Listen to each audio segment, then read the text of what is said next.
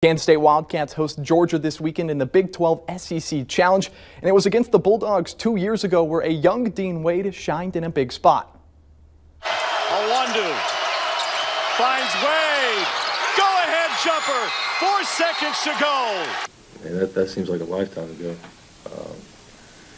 That was like our very first real away game. Yeah.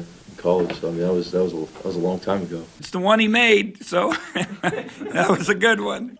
The reigning Big 12 and National Player of the Week has scored 20 or more points in 4 straight games, and the Wildcats have won 4 out of 5. It's been a long time coming. I mean, he's playing at the level that everyone saw him. I'm pretty sure the coaches saw when they recruited him. I mean, just 2 years back. I mean, we were all just so. I guess just inexperienced, really, not really knowing what to expect. Mentally, I'm just a lot more confident in myself, and you know, I'm wearing sleeves now, short sleeves, so that's pretty cool. But no, I've changed a lot. I think I'm a whole different player than I was then. Now, I mean, he's just a whole nother Dean right now. Honestly, he's just on a whole nother level.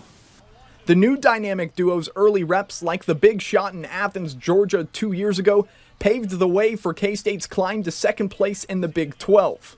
You know, the old-fashioned way is, you know, you play a little bit as a freshman, you get better as a sophomore, you're good as a junior, maybe, and then you're, you know, all conference as a senior. But that's, you know, kind of the old-fashioned model that, you know, people don't always understand or accept now.